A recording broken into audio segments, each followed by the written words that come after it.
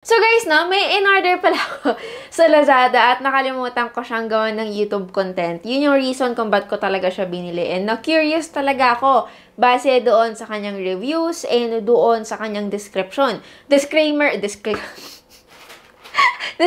lang po, hindi ito sponsored ng Lazada or whatsoever. Napagtripan ko lang talaga, no? Anyway, it's your Tagal Mary and welcome back to my channel. Today, guys, pag-uusapan natin. Kung nakita nyo naman sa ating thumbnail at title, bumili ako ng isang maliit na iPhone at ito yata yung pinakamurang iPhone na mabibili nyo sa Lazada. Oh, syempre, joke lang yon. Baka maniwala kayo.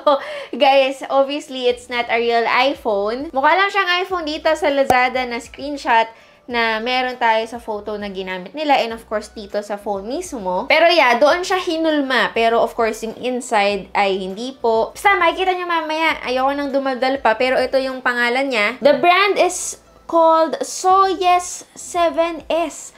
O diba, Pak 7S. Parang iPhone 7S lang. Pero walang iPhone 7S. And then, yung kulay na binili ko pala guys ay pink. Pero available din siya in black, white, and blue. Actually, no, judging from the box, mukha talaga siyang iPhone. Kasi ganito yung itsura ng packaging ng iPhone, eh, no? Yung itsura ng phone, yung branding, or yung pinaka-pangalan. Tas yun lang. Anyway, etong video naman na to guys ay hindi lang din basta-basta napagtripan ko lang at bumili ako ng isang cellphone sa Lazada. Pero gusto ko lang din ito maging isang warning na rin. So, mamaya at the end of this video, malaman natin. So, guys, ito yung box ng iPhone 12 at ito naman yung box ng nabili nating iPhone kuno sa Lazada na ang presyo ay 2,520 pesos. O, diba? Magkaka-iPhone ka na sa halagang 2,500 pack. Unbox na natin itong 2,500 pesos na iPhone na nabili ko online. Actually, no guys, yung sabi dito sa title, ang sabi ay Original Soyes 7S New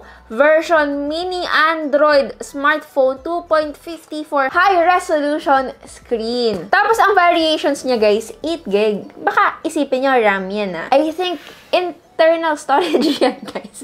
Hindi RAM, okay? Baka isipin nyo, ang liit na phone, pero 8GB RAM, oh, kabog, 2.5 lang. So, pag open ng box, eto na agad bubungad na sa atin yung pink na maliit na iPhone. Alisan na natin siya sa plastic. Actually, nakita ko na to guys at pinost ko sa TikTok account ko na nag-viral po sa TikTok. Ang dami nagsabi sa akin at nagalit na fake naman yan eh, ganito naman yan eh. Eh, fake naman talaga siya guys and hindi ko naman sinabi na original. Pinakita ko lang kasi nga, it's basically a very cute phone. Anyway, this is how it looks like. O, diba? Mukha siyang iPhone 7. Correct me if I'm wrong, pero yun yung kamukha niya. Pero bago natin siya kalikutin, ito muna yung mga laman ng box niya. Dito, meron tayong 7S accessory. And we have micro USB charging cable. So, micro USB port ang meron tayo dito sa maliit na phone na to. Meron din tayong napaka-cute na jelly case. Ayan guys, oh. Ngayon ko lang to nakita sa tagal ng phone sa akin. Hindi ko alam kung ba't di ko ginamit, pero i-try natin. Okay, so, hindi siya kasha. Hindi siya 100% perfect fit. Pero kasya naman. Pero medyo maluwag. Ito itsura niya guys. Ayan, may case na siya. And medyo mas madali na siyang hawakan at hindi na siya madulas. Kaysa nung una na walang case. Ang cute talaga, no? Pwedeng pamato, ganun. O, bongga. Meron din tayong screen protector sa kanya. O, diba? Daig pa yung mga brands na walang screen protector. At may panundot tayo, guys. Oh my God. Sure ba to? Na dito yan? Dito talaga siya. Parang hindi ako makapaniwala. Para siyang OnePlus na panundot.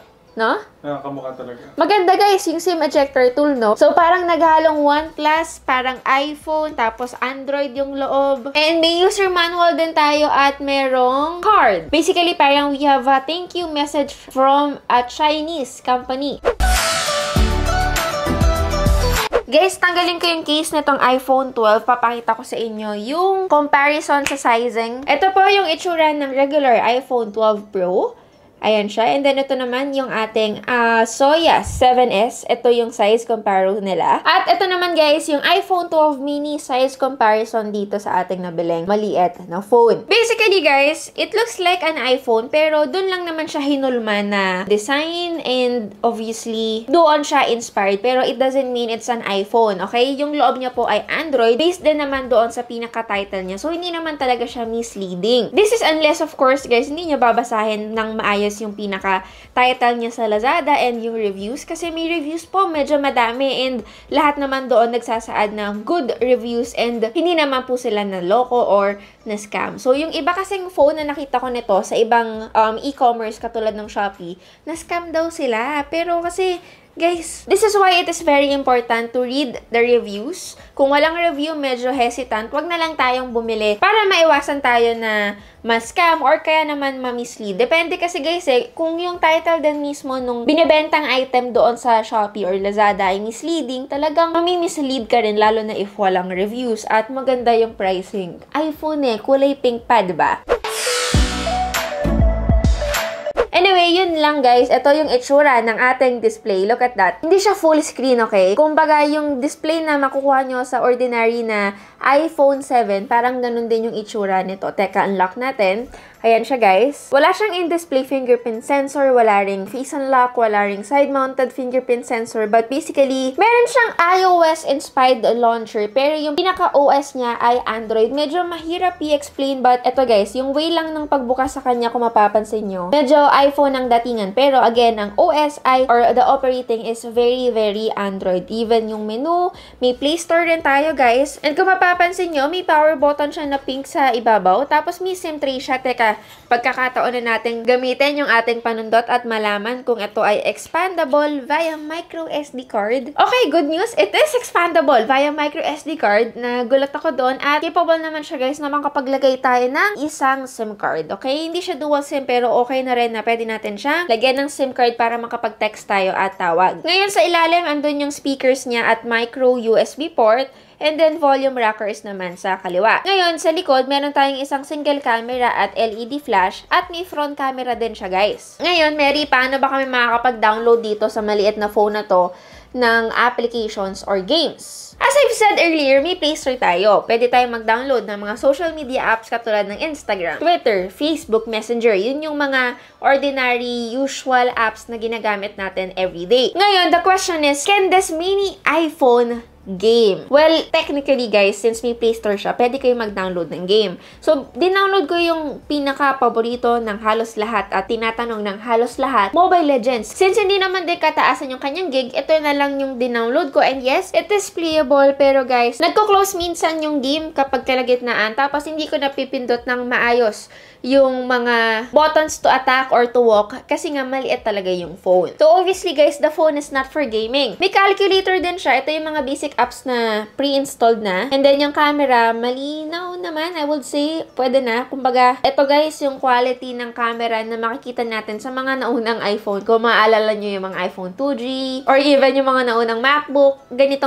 yung quality ng camera. And hindi ko ini-expect na may front camera siya. And yes guys, hindi lang pagka-capture ng photo yung meron ito. Kung hindi, pwede rin mag-video. May drop-down notification din siya guys, in fairness naman. Papakita ko sa inyo. Ayan, so bababa ko to. Dito natin makikita yung mga notifications natin. Medyo malalaki lang pero tingnan natin kung mababago rin siya sa settings. May Bluetooth rin siya guys So pwedeng, I guess, pwede siyang kabitan ng wireless earphones. I-connect natin kasi wala rin naman po siyang 3.5mm audio port. Ngayon, ang tanong Mary, para saan ba yung maliit na phone na nabili mo and if bibili kami, sa tingin mo, dapat ba kami bumili? Kung gusto nyo lang naman ng mga pa-cute-cute na phone guys, pwede naman, lalo na if sobra naman ang pera nyo. But as a main phone, hindi ko talaga siya masasuggest, lalo na if you're gonna spend 2,500 pesos, medyo mabigat pa rin yun. Konting dagdag na lang at konting ipon, pwede na kayo makabili ng isang legit and okay na entry-level smartphone. Yung mga take for 4K or 5,000 pesos. Pero oh guys, don't get me wrong, maganda siya. Okay siya pang text. And then,